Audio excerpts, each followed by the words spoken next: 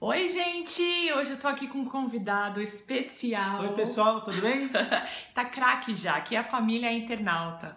Bom, gente, hoje é o nosso último episódio em comemoração à semana especial de 2 anos do Enzo. O aniversário dele é no sábado, mas a data mesmo de aniversário dele é do dia 23. E por que o Shoit tá aqui? Primeiro que ele é um paizão, segundo que ele é um grande marido, né, amor? Também, paizão, marido.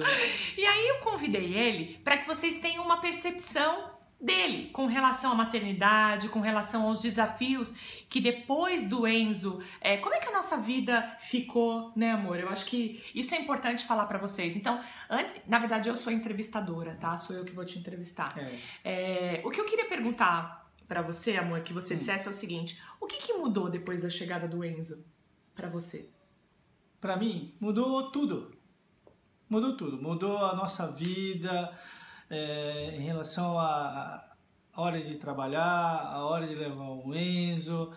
E como é pequenininho, então você tem que acordar várias vezes durante a madrugada. Claro que não é a vida toda. Coisa básica. Então, foi uma fase assim que a gente acordava de 1 em 1 hora. Eu praticamente, né? Porque a Paula, eu poupei ela e deixei ela dormindo, porque ela... Marido, fala sério. Né, de manhã e até a tarde. Sim. Ela ficava com isso e eu trabalhava. E, quer dizer, não que ela não trabalhasse, né? Mas ela tinha outras prioridades também, além de cuidar do Enzo, né? Então foi bem desafiador para nós dois. Então eu acordava de 1 em 1 hora, a gente dava uma madeira, a Paula também acordava para dar força, né, também. E, bom, isso aí foi um dos desafios que a gente passou, né? Não foi fácil, mas era gostoso. Conta para as pessoas também a sua emoção de ser pai. Você sempre quis ser pai. Fala um pouquinho a respeito disso, Paula, principalmente a sua idade. A Paula já me flagrou várias vezes chorando, né, vida? Né? Lá no berço eu ficava olhando pro Enzo assim, e olhar para ele, olhar ele no todo assim, da cabeça aos pés, e falar, puxa, é meu filho. Então eu ficava chorando, porque eu sempre quis ser pai.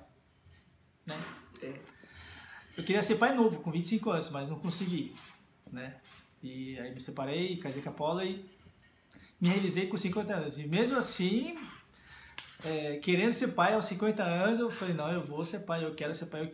Eu quis viver essa emoção de ser pai. Foi. Né? Eu sempre falei pra ela, não, eu quero ser pai. Lindão. E depois do Enzo, depois da chegada do Enzo, como é que fica o relacionamento do casal? É uma mudança muito drástica, não é? Foi pra você, não foi? Foi. Foi pra mim, foi pra Paula também. É que a gente também... não é quem tem a prioridade o Enzo, por isso que o relacionamento cai bastante. Não é isso. Mas é que o nosso dia a dia passa a ser tão corrido... E tão corrido que a gente fica cansado. A gente fica cansado. Chega à noite, a gente tá cansado. Então, a gente não tem aquele mais, não tinha mais aquele... Não tem mais aquele pique, sabe, de relacionamento. E sem contar que todas as vezes que a gente precisa sair ou precisa fazer alguma coisa para nós dois, existe todo um planejamento por trás disso. Planejamento. De deixar com a minha sogra. Porque não é nem a gente tentar levar, mas a gente tinha que deixar com alguém, porque senão a gente tem que ter o nosso momento. A dois, de conversar, sabe, de se curtir, né? De se curtir. Porque senão você vai viver só em função do filho. Sim. Né? Assim, não é fácil, exige compreensão. Existe muita compreensão e eu acredito que nós dois, a gente é alma gêmea, como eu disse no outro episódio, nós somos alma gêmeas, a gente se entende, a gente se respeita e o amor é justamente isso, é essa troca, essa compreensão. Eu falo por mim, se você deixar, o amor esfria, porque as obrigações do dia a dia, a correria com o Enzo, imagina, o Shoit leva o Enzo todos os dias de manhã, porque eu começo a atender às 10 horas, né? Eu tenho uma rotina bem intensa de agenda. O Shoit sai para trabalhar por volta de 1 hora, mais ou menos, e volta só meia-noite, quase 1 hora da manhã. Então, é complicado, né? O dia a dia é muito complicado, mas... todas as vezes que a gente olha para nossa família, a gente tem certeza que fizemos as escolhas certas, né? Uma coisa legal é que assim, eu não levo o Enzo porque a Paula tem que trabalhar, mas é que eu faço questão de levar o Enzo. Porque ele já está na escola, a gente já não vê ele, Nem eu, nem a Paula. Mas a Paula pega 5 horas, então ela consegue curtir o Enzo até a hora que ele vai dormir, 11 horas da noite. Eu já não. Se eu não levasse um Enzo, que eu acho que eu vou curtir ele. Né? O Choit é aquele pai que assim, ele dá banho, ele ensina o Enzo a tirar roupinha, ele dá comida. Eu fico extremamente tranquila se eu preciso ficar fora, como já aconteceu várias vezes, de viajar a trabalho, de acontecer, de ter um compromisso inesperado ou de fazer uma formação de curso. Quantas vezes você não segurou as pontas, né? E assim, ele faz tudo. O Choit viveu durante muitos anos no Japão sozinho. Então ele cozinha maravilhosamente bem, por sinal. E assim, a única coisa... Agora ele tá melhorando um pouquinho.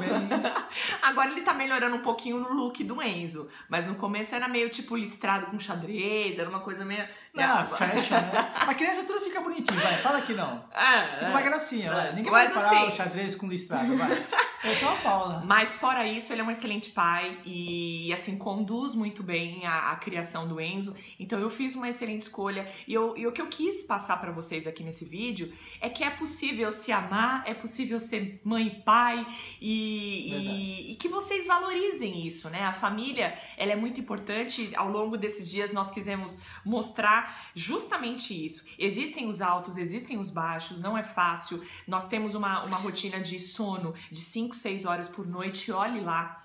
Então, mas tanto o Choit quanto a minha, a gente quer estar sempre presente na educação do Enzo, no dia a dia do Enzo. Isso, verdade. Né? E casamento é isso, pessoal.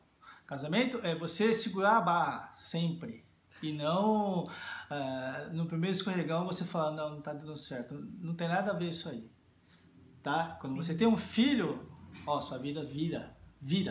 Pra melhor, né? Tá. Pra Todo melhor. mundo fala isso aí, meus amigos falaram isso aí. Então, é uma coisa que eu nem tava assim, preocupado. Porque eu sei do meu sentimento pela Paula. Tá bom? Fala a verdade, gente. Então é isso. A gente encerra esse episódio e amanhã tem vlog. Eu vou vlogar todos os detalhes pra vocês do sábado, na verdade, os preparativos, os bastidores. E é isso. A gente fica por aqui, né, amor? Curtam a família de vocês, que é isso que importa, tá bom? Tchau, Até a tchau. próxima. Tchau!